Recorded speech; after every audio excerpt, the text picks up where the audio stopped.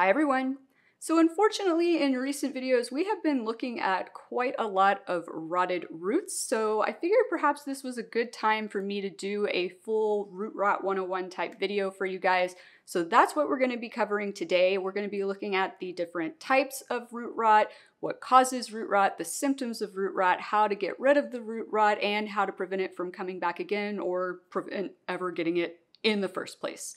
So let's just go ahead and jump right into it. And the first thing I want to bring up is the fact that a lot of people mistakenly think that root rot is caused by overwatering itself. That is not actually the case. Overwatering can lead to root rot, but it is not actually the cause. So first of all, when we talk about roots rotting, what we're talking about is necrosis of the roots. So the roots have started to die off for some reason. And the number one reason that roots start to die off and become susceptible to being rotted is due to lack of oxygen. So basically the roots get suffocated, it causes damage to the roots, and now the roots are more susceptible to the pathogens that actually cause the rot that you see when roots start to rot.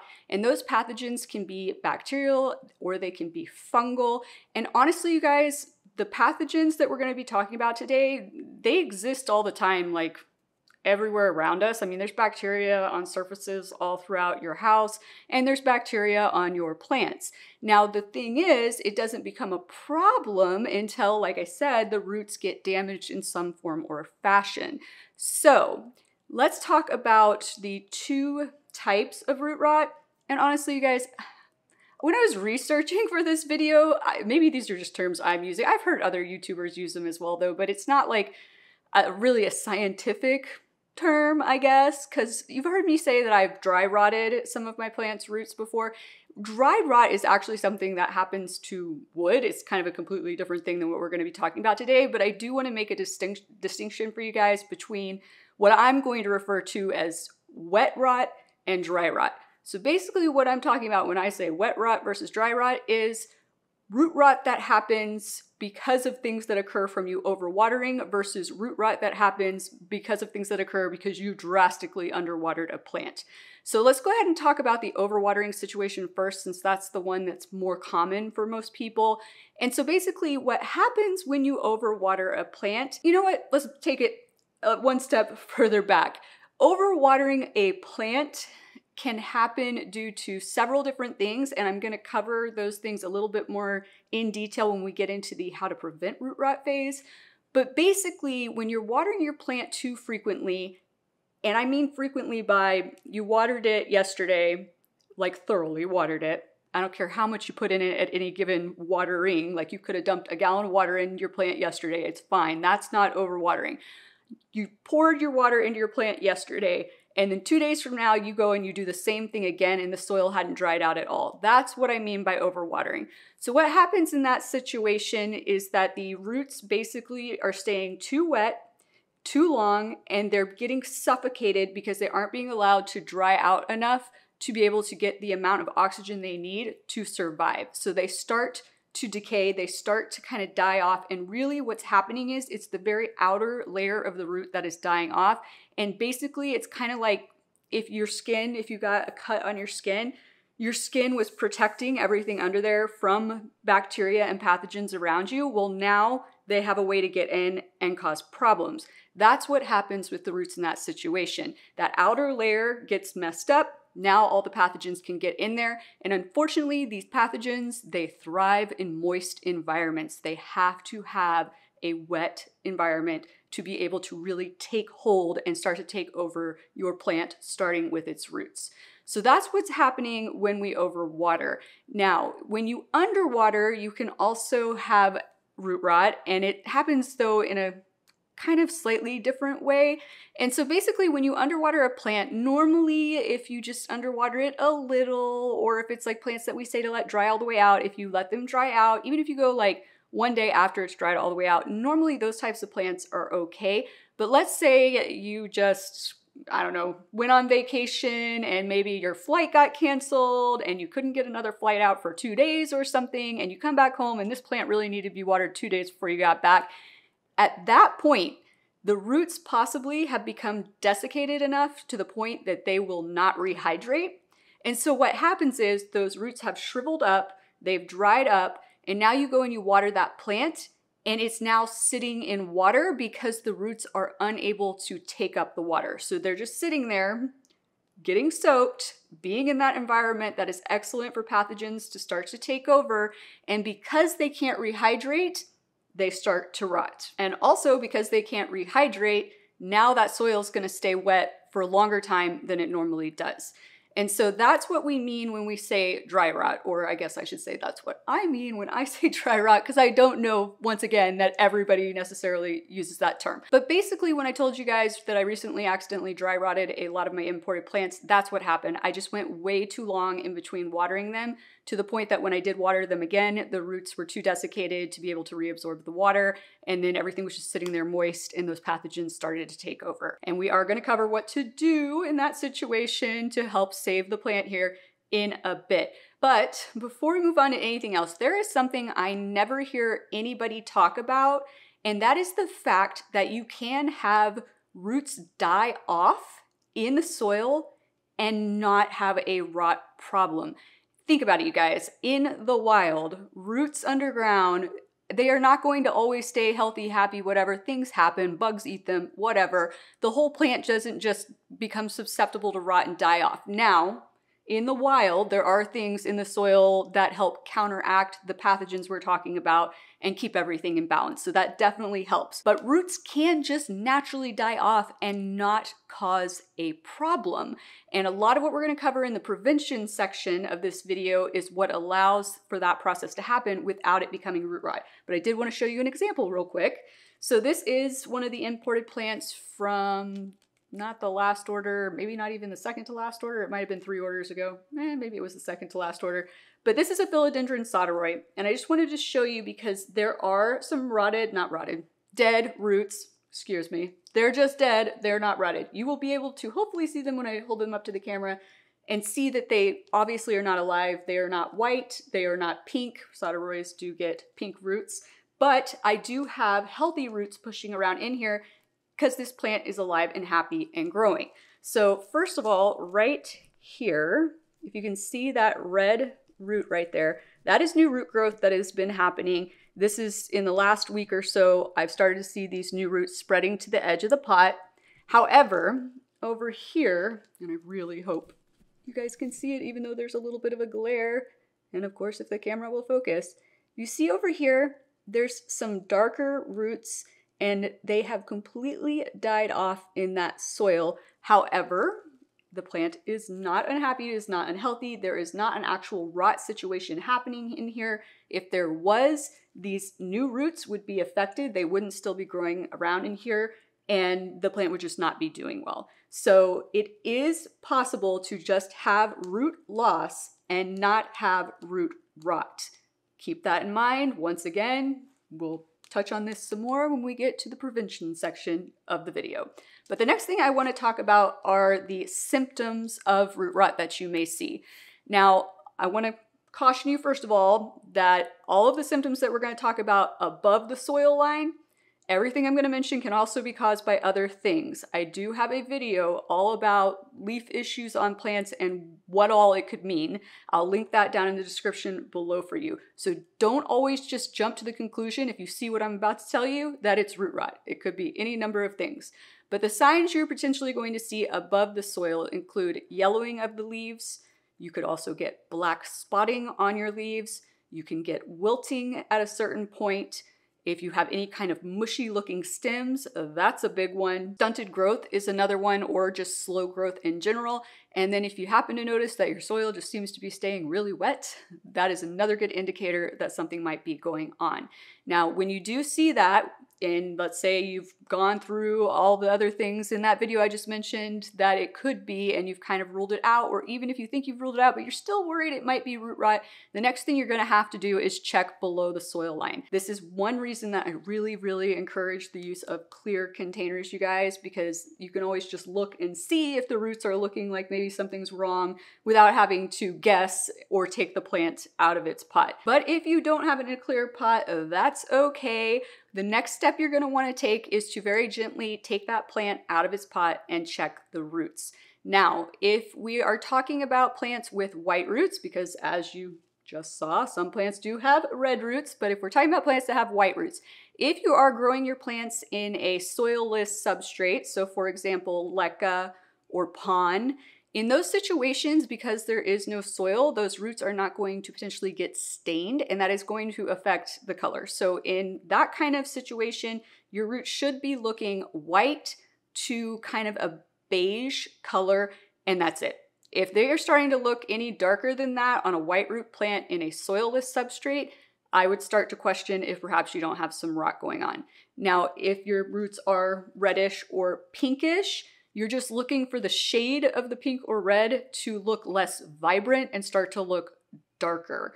Now, as you saw here, and I don't know how well y'all are gonna see it on camera, this is pretty bright, but I will also try and kind of put in some footage here of my philodendron red Anderson because it's really red, it's really obvious. So hopefully you'll understand what I'm getting here. It should look pretty vibrant, and this is in a soil substrate.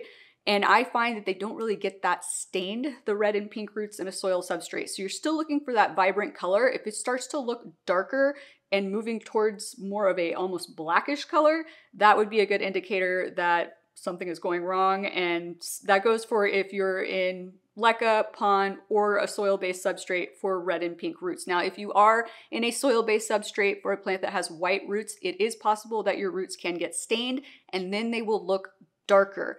However, and this is going to be subjective, you guys, because my opinion on what constitutes medium brown versus dark brown could be completely different than somebody else's opinion on what constitutes medium brown versus dark brown.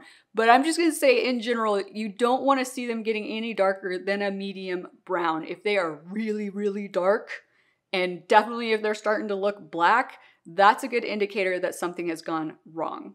Now, the next thing you're going to want to do is actually touch those roots and see if they feel mushy. If they feel mushy or they just like fall apart at your touch, definitely you have a root rot situation. Now, like I said before, root rot, basically the outer layer of the root gets damaged, then it can get infected, and it basically just destroys all of the root tissue until you're left with this inner filament, is the best way I can describe it.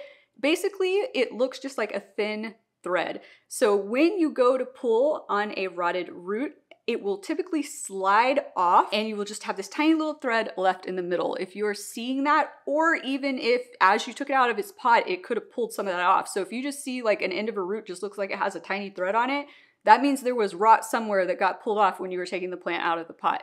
That is definitely a sign that you have root rot. Now, I do want to caution you that sometimes I have seen roots go kind of transparent. They haven't necessarily gotten really dark brown or like black looking, but they just look translucent, like clearer, like I can see through them a bit more. And in those situations when I've gone to touch them, they're mushy and they've fallen off. I have seen this most often on anthurium. That is probably the #1 plant that I have seen this on. But just because I've only seen it on an anthurium does not mean that it cannot happen on other plants.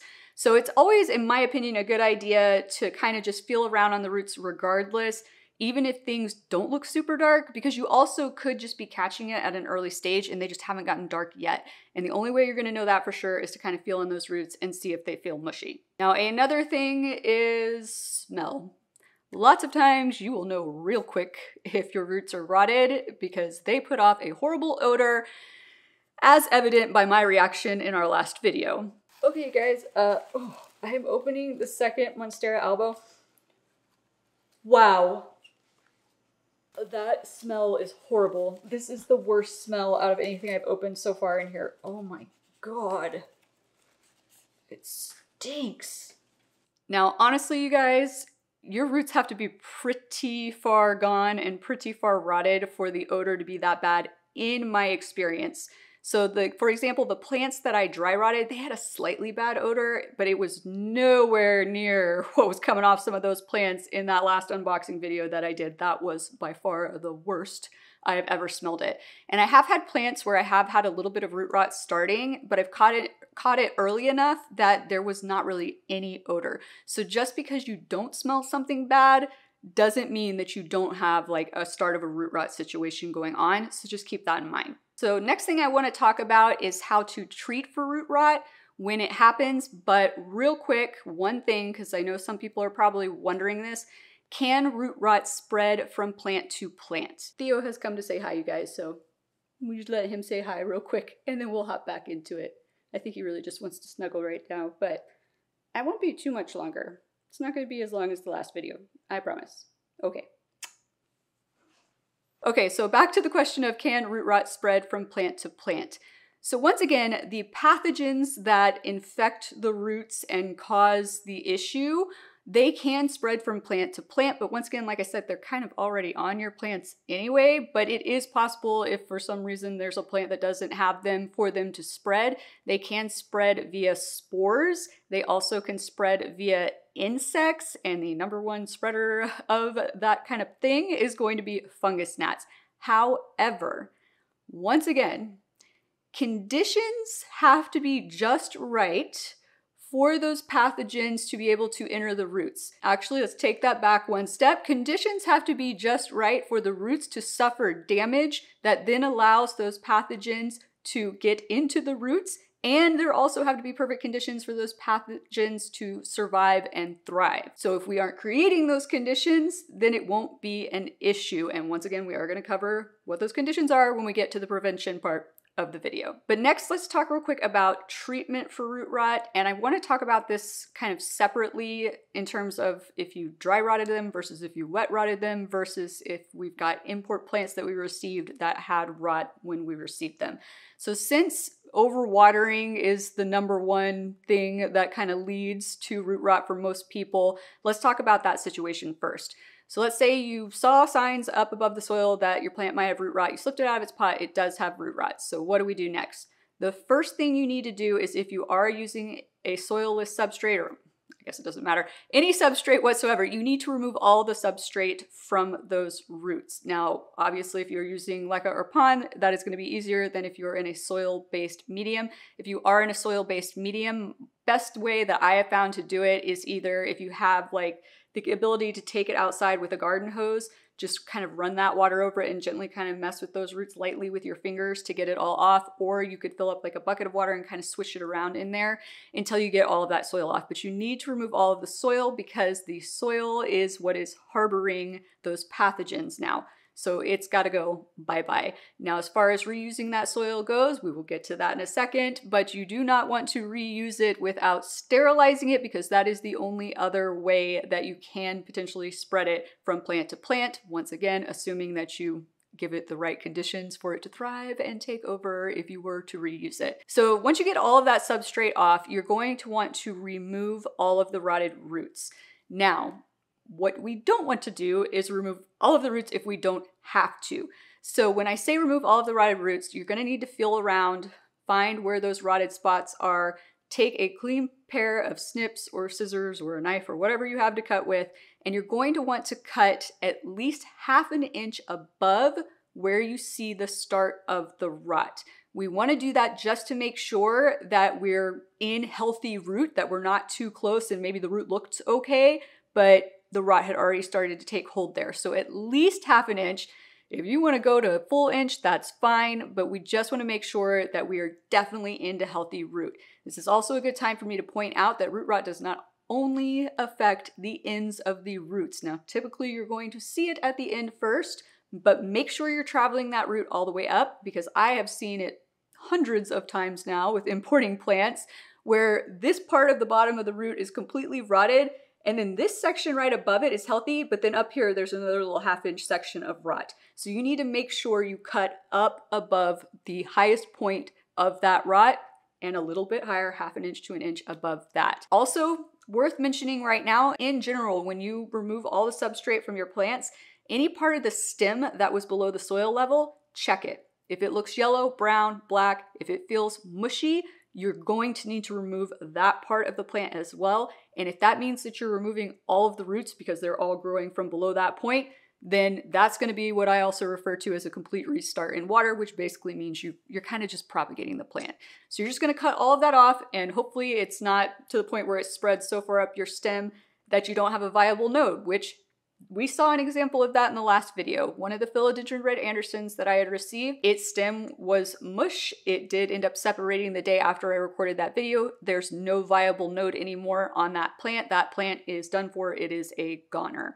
So in that situation, unfortunately, you will have lost the plant, but most of the time, if you're catching it early enough, even if you have to cut part of the lower part of that stem off, you will still have viable node above that. You just pop it into water, treat it like propagation. Once you've removed all of those rotted roots, there are several things you need to decide. So depending on how many roots were removed, you may determine that you have so little root system left, it might be worth it just to pop it into water and treat it like a propagation. If you do choose to do this, you do not need to remove the remaining healthy roots. Just leave them there. New roots will start to develop from the healthy roots. Trust me, it happens.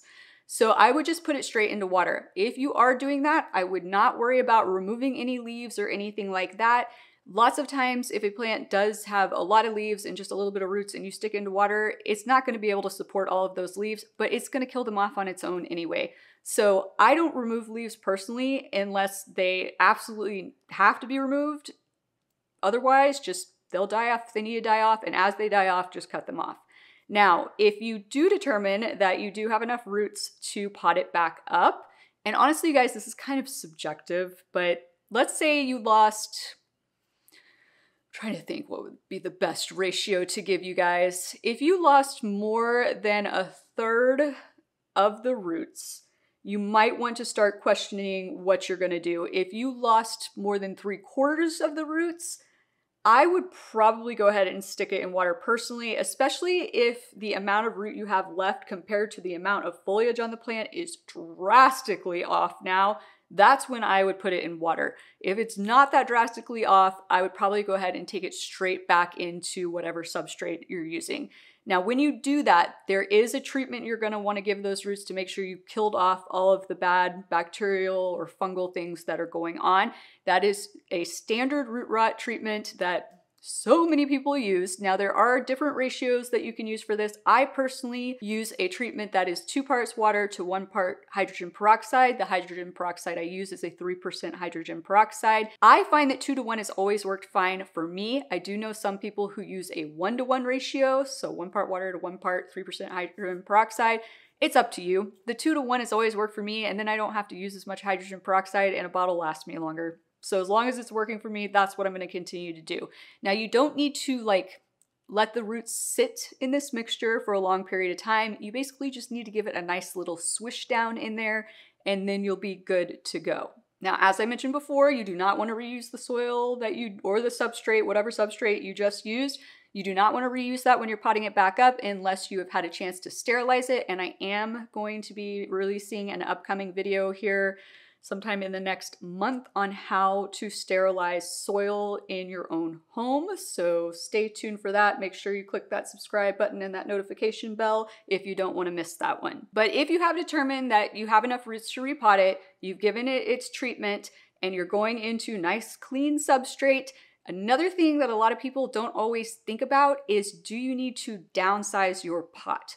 So once again, if you lost a significant number of roots, let's say you were in a 6-inch pot and you had to cut off half of the roots, maybe even a third of the roots could be to the point where now a 6-inch pot is really too big for the amount of root that you have left, you will need to take it down to a smaller pot. My rule of thumb, you guys, I want it to be almost root bound when I am treating root rot. If I'm potting it back up, I would rather pot it up in a pot that it barely fits in and have to repot it in a couple of months than to put it in a bigger pot, because the roots are already stressed out. They're already going through all the shock of being rotted, then you having to cut them off, you treating them and repotting up and all of that. I find that if you put them in a vessel that is almost too small for them, they tend to recover quicker and you tend to be less likely to have a relapse, if you will. Now, after you have done that, you're basically going into prevention mode from that point on. You want to prevent doing the things that led to the root rot in the first place, and we are going to get to that in a second. I sound like a broken record, but we're getting to it. All right, so let's talk about if you dry rotted your plants. So you went way too long in between watering, the roots got way too desiccated, shriveled, and dried up, and they could not rehydrate. and they have started to rot. In this situation, you typically will find that you are having to remove all of the roots. Now, there are exceptions to this. The thicker rooted the plant is, the more likely it is that the upper part of the root maybe hadn't dried out too far. It was just the lower part of the root. But in finer root plants, typically when you get to that phase, all the roots are shot. So this is, for example, a relatively fine root plant. I did have some other Soderoys. This one's by some miracle survived all of my dry rot. Well, it was in a bigger pot than the ones that got dry rotted. Most of the stuff that I dry rotted were in 3-inch or 2-inch pots. And obviously those dry out more quickly. So that's how this guy probably survived. But the ones that didn't survive that whole incident, basically I had to remove all of the roots because they have super fine roots and they were all completely toast. So when you hear me say I restart plants in water because of that, that's what I'm talking about. So in that situation, I did have to remove every single root off of that plant. If it is a thicker rooted plant and you discover that there is still some healthy root at the top, you're going to treat it like you would in the wet rot situation. Just remove everything that's rotted, leave the healthy stuff there. But 9 times out of 10, you're gonna have removed most of the roots in a dry rot situation, even if it's a thicker root plant like that. It just seems to be how it happens.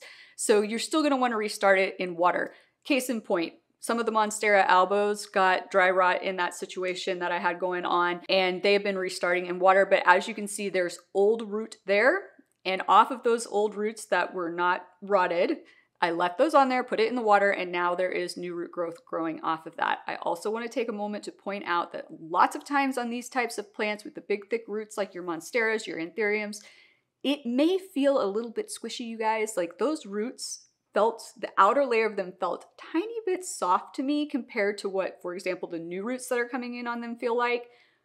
But it wasn't rotted. And I know it wasn't rotted because when I was pulling, nothing was happening. So that pull technique, and don't pull too hard, you guys, because you're just gonna rip the roots off. Lightly pulling, if it's mushy and it's sliding off, it's not okay.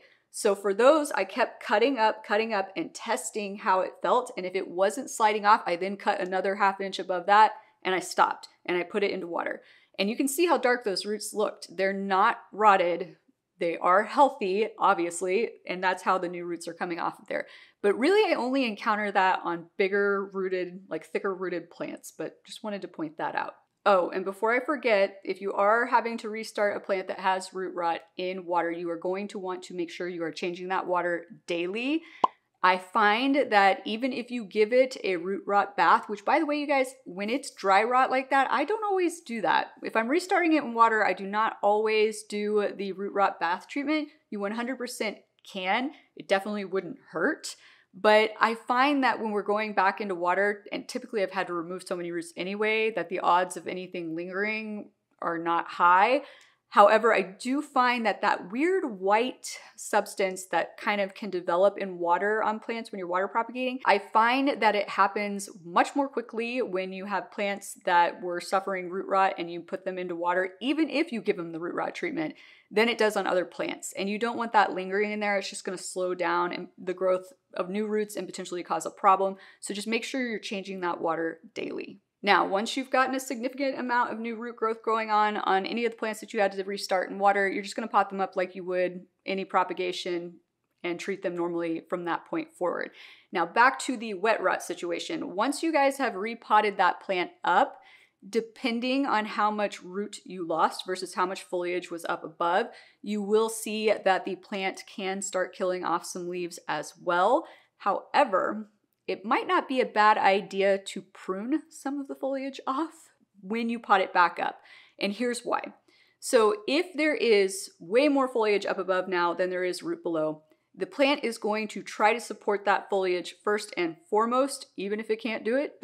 And if it can't do it, once again, leaves will start to die off, but it will focus on those leaves before anything else. So if you do actually prune back the plant when you repot it, you're freeing up some of that energy for it to put into developing new roots and recovering that root system. So if you do want to trim some of the foliage off, by all means you can do so. My recommendation is that you remove equal amount of foliage to the amount of root that you lost, if that makes sense. So if you had to cut like 1/3 of the roots off, then cut 1/3 of the foliage off. No more, no less, and you should be good. If it is a plant that is a vining plant like this, and let's say you have multiple vines, because this is obviously just one vine, but for example, like on my syngonium here, there's a lot of different vines. So in this situation, you could just remove individual leaves, but it might not be a bad idea to actually trim off some vines and go ahead and propagate them just as a backup in case something goes wrong and the rot comes back and it spreads to the stem, because now you have a replacement if the original plant doesn't make it. Just my 2 cents. Okay, so the last thing I want to talk about in terms of treatment before we move on to prevention is specifically about imported plants. So when imported plants come in, you guys, lots of times it's not necessarily clear what kind of rot you have because of the way that they are being shipped. So they are typically being wrapped in something, some kind of paper towel, or in the Airwood Asia orders, I'm pretty sure it's toilet paper, something like that that has been moistened. It's wrapped around those roots, and then they are wrapped with saran wrap. Now, saran wrap is wrapped around to keep that from drying out so that you don't have roots that totally shrivel up and die, which would then lead to dry rot if they were in a pot, but they're not. So they're doing that to try to keep those roots moist and from drying out and dying off. However, because you are wrapping saran wrap and you're tightening things around the roots, you are depriving those roots of oxygen. So the longer they are in a box, the more likely it is that they will become susceptible to rot because they are being suffocated, and that is causing the outer layer of that root to die off, and now it is exposed and able to have bacteria get into it. So because of that, sometimes it can be hard to tell how bad a situation is when you get imported plants in. So that is one of the reasons you always want to put them into water first for at least 24 hours, then assess the situation, remove any of the rot that you see, and if you're still kind of worried about it, put them back in the water for a little bit and wait and see if it looks like anything's spreading, anything else is popping up anywhere else. I personally find that you can leave them in water without them throwing a huge fit, because remember, these plants were in soil before the soil was removed, and then they were wrapped in that paper towel and wrapped in saran wrap and shipped to you. So they're already going through a big shock. They're not used to living in water. But I find 3 days, usually they're okay. Then depending on the plant, I mean, some of the plants, they'll be fine for longer than that, but some of them, they'll start to drop leaves after that point. So really you want to try to assess and figure out what's going on within those first 3 days. Once you've determined that you've gotten all of the rot off there, I do highly recommend now, even if it looks like it's all healthy roots, to give them the root rot treatment before you go and pot them up. That is how I handle my imports now, and there have been situations where I have had to remove pretty much all of the roots, and in those situations, I do not pot them up. I just put them in water and restart them in water, just like I described a second ago. That is how I handle it, and that has worked fabulously for me so far. Okay, so you have successfully determined there is something wrong with your plant. You have diagnosed the situation. You have found out that your plant has root rot. You've gone through the treatment process. Everything is back as it should be. The plant has been potted back up into whatever substrate it is that you have. Now you are just worried about, how do I prevent this from happening again? Well, first and foremost, before you actually pot that plant back up, I want you to make sure that your substrate makes sense for that plant. Part of the problem with overwatering and it leading to suffocation of the roots and root rot is that oftentimes people do not have the plant in the appropriate type of soil. They don't have anything in there to amend the soil. They've just taken straight potting soil from the store. They haven't added perlite or pumice or anything to aerate that soil better. And so that soil stays waterlogged longer. It also compacts down easier around those roots, and that is what suffocates those roots.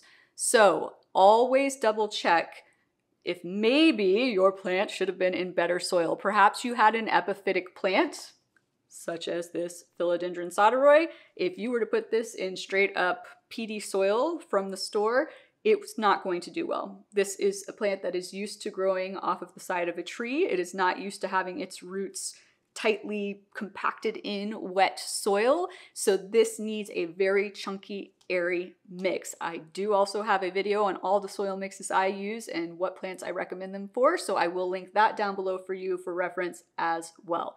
So if you determine perhaps your soil was not the best, and it's okay if you're new to plants, it happens. I used to plant my plants up with not super special soil either until I realized that was not a good idea. And the reason I realized it is because I started having root rot problems. It's okay. It happens. Now we're going to be able to fix it. So if you determine you need a different soil type, make sure you pot it up in the appropriate soil type. A much airier, chunkier mix is usually what you're going to be going with. Once you know you have done that, that is the biggest key, you guys. That is like step number one in preventing root rot, in my personal opinion, is making sure it is in the right soil type. We already talked about pot size, because another thing that oftentimes happens, especially for people who are new into plants, is they buy a plant and they think, well, eventually it's going to get big, so I'm going to go buy the pot it would need for when it's a very mature plant. You need to get a pot this big and put this tiny plant in there, and there's too much soil around it that's staying wet for too long, and it causes the same problem.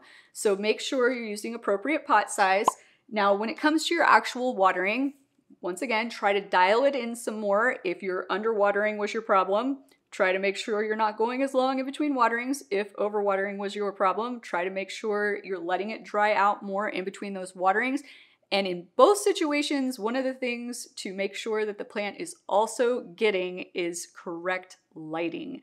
A lot of times, and this is going to apply more so to the wet rot situation than the dry rot situation, because actually the plant being in really good lighting sometimes can cause your plant to dry out even quicker. So that could be not as helpful for a dry rot situation, but the plant still wants to be in good light, you guys. It's just on you to make sure that you're not going too long in between waterings in that situation. But in an overwatering situation leading to what I'm calling wet rot, if the plant is being kept somewhere too dark, and I see this a lot with new plants. You bring a new plant home, it's going through all this shock, and you take it and you've quarantined it for a week in a place that's probably not even that bright anyway, because most of us have all our unquarantined plants in bright spots.